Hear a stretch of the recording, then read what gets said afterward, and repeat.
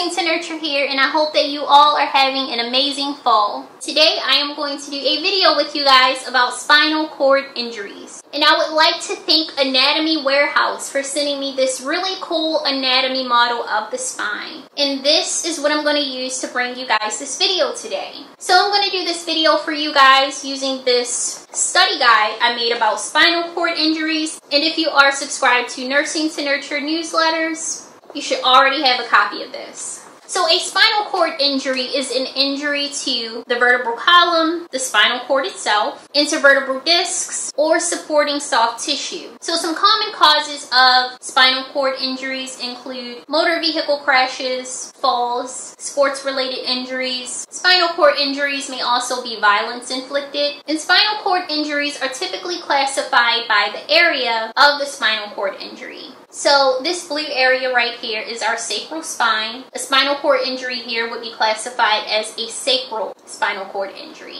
This red color-coded area is going to be our lumbar spine, and a spinal cord injury here would be classified as a lumbar spinal cord injury. This orange color-coded part of the model is called your thoracic spine. So this would be considered a thoracic spine injury. And then the green color-coded part is going to be our cervical spine, and this would be classified as a cervical spine injury. And we're actually going to start at the sacral spine for the best visual, in my opinion. And you guys will see that as we work our way up to the cervical spine, nursing intervention starts to get a little bit more critical. Symptoms as well. So I'm going to try to make this video as straightforward as possible. So I'm going to talk about each spinal cord injury, and I'm going to talk about what we would do as the nurse to care for this patient, our main concerns. I'm not going to talk about every detail, but I'm going to try to hit the main importance. So let's start with the sacrospinal cord injury. A patient with a sacrospinal cord injury would lose all sensation to their peritoneum, and they would also lose voluntary control over their external anal sphincter. So our goal as the nurse is going to be to improve bowel function.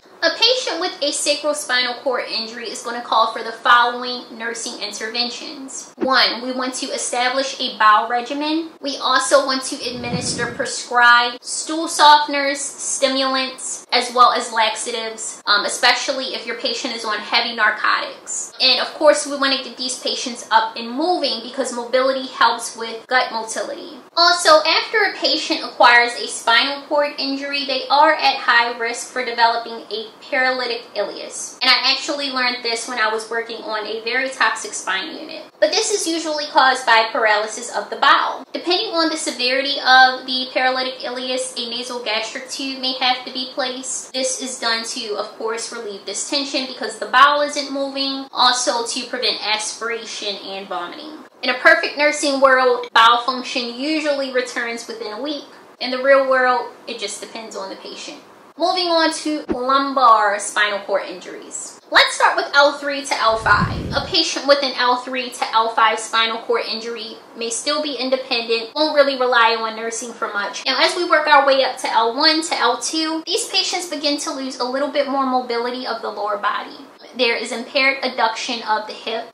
In addition to that, these patients also begin to lose sensation below their lower abdomen, with some sensation still left in the inner thighs. That's why a lot of times patients with L1 to L2 spinal cord injuries are independent and are able to drive. Alright, now let's get into our thoracic spine injuries, and you guys will see that this is where things start to get a little bit real compared to our sacral and lumbar spine injuries. And that's actually the reason I wanted us to start at the sacrospinal cord and work our way up, because I wanted you guys to see that the higher the spinal cord injury, the more of the body that is affected. So this is our T7 to T12. The patient with the T7 to T12 spinal cord injury begins to have no sensation below their waist. They have little to no sensation of their abdomen and trunk. Now, as we get to our T1 to T6 spinal cord injuries, these patients can still extend their elbow, they can still flex their wrists, and they still have some control over their fingers. However, there is paralysis below the waist. So this means that these patients cannot feel their bladder. So keep that in mind. These patients with T1 to T6 spinal cord injuries cannot feel their bladder. Very important. As we get to our T6 spinal cord injuries, we are going to start to worry about something called autonomic dysreflexia. And this usually occurs in our spinal cord injuries that are at T6 or above. So any spinal cord injury T6 or above puts the patient at risk for autonomic dysreflexia.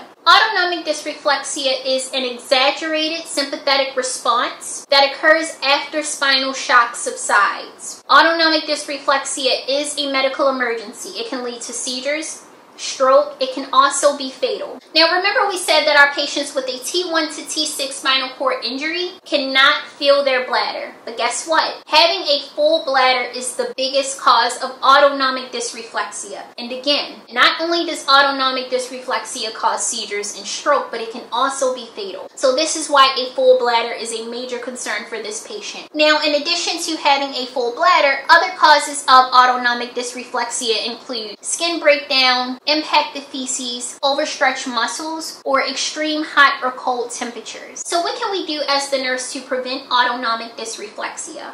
Well, first we need to know the signs and symptoms of autonomic dysreflexia. The signs and symptoms of autonomic dysreflexia include severe hypertension, a slow heart rate, nausea. The patient may complain that they have blurred vision. The patient may complain that they have a pounding headache. You may see them sweating a lot. You may see goosebumps. They may have anxiety, flushed skin. They may also have some nasal congestion or nasal stuffiness. Now we know the signs and symptoms, so what else are we going to do as the nurse to prevent autonomic dysreflexia in our patients with T1 to T6 spinal cord injuries? We want to maintain this patient in an upright position. This is going to decrease their blood pressure, decrease that severe hypertension. We may also need to place a Foley catheter to get rid of that bladder distension because, again, they can't feel when their bladder is full, but we definitely don't need them having a full bladder because, again, autonomic dysreflexia can occur and it can be fatal.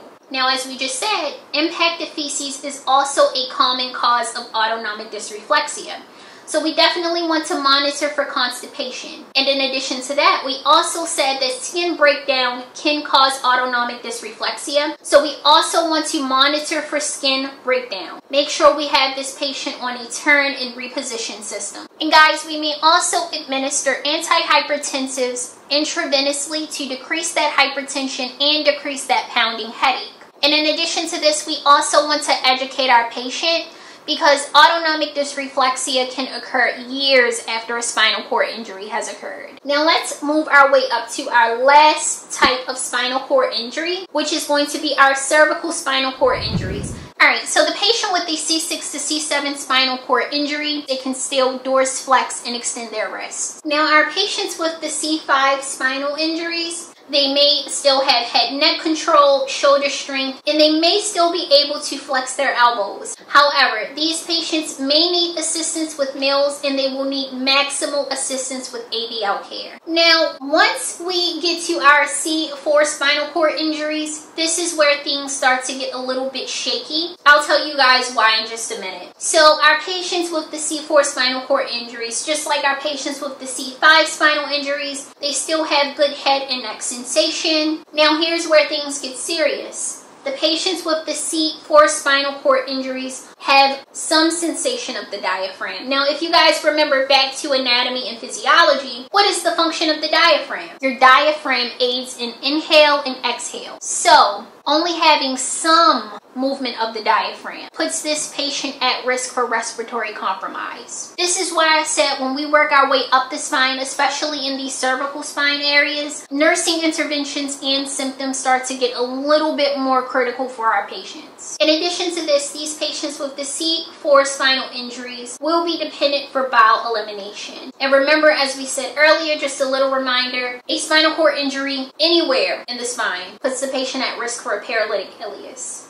Alright guys, we're almost done. So let's talk about our C2 to C3 cervical spinal cord injuries. Once we start to talk about our C2 to C3 spinal cord injuries, keep in mind that these patients have lost sensation underneath their clavicle bone. So their mobility is very limited. They will be dependent on nursing for ADL care. Now, something much more important. The patient with a C2 to C3 spinal injury can only breathe independently for short periods of time. So still, high risk for respiratory compromise. Airway patency is going to be our priority once we hit the cervical spine. Now, the patient with the C1 spinal injury has little to no control or sensation of the head and neck. There is absolutely no control over the diaphragm. So remember, C4, some control over the diaphragm, but not much. C2 to C3, there's control over the diaphragm, but only in small increments. But once we get to the C1 spinal injury, there is no control over the diaphragm at all. Just like our C2 spinal cord injury patients, our patients with a C1 spinal injury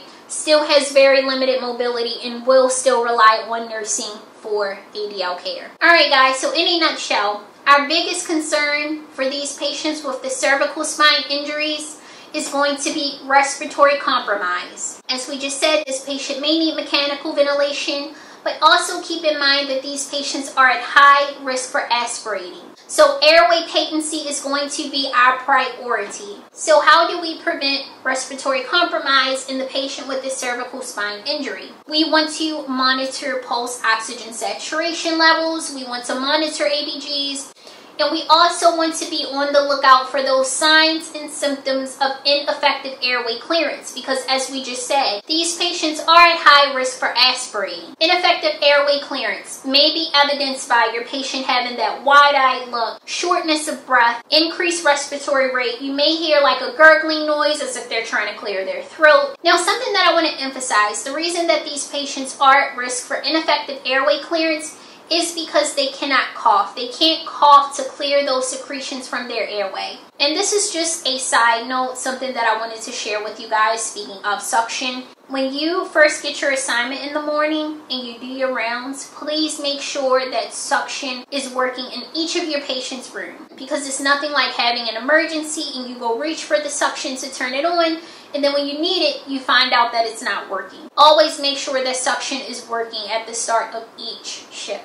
Alright guys, so I know that was a lot. That's why we're going to do a really quick recap so we can understand what our main concerns are as a nurse. So for our sacral injuries, our main concern is bowel elimination, improving bowel function. Our patients with a lumbar spinal cord injury, these patients are still independent for the most part, but we still want to promote mobility, because if you don't use it, you'll lose it. Now, once we get to our thoracic spine injuries, we understand that our biggest concern is, I'm sorry, I'm just laughing because my voice is just like so hoarse. Even when I do like the animated videos and like the PowerPoints, I usually like record in increments.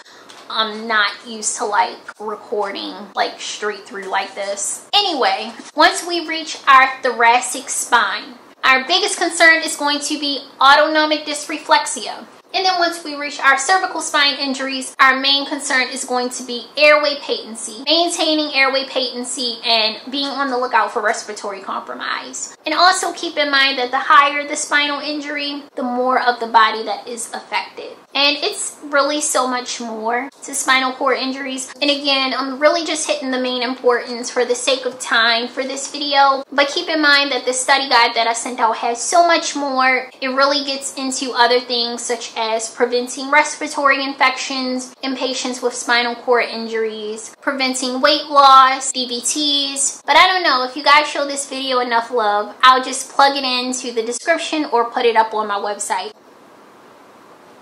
It just depends. We'll see.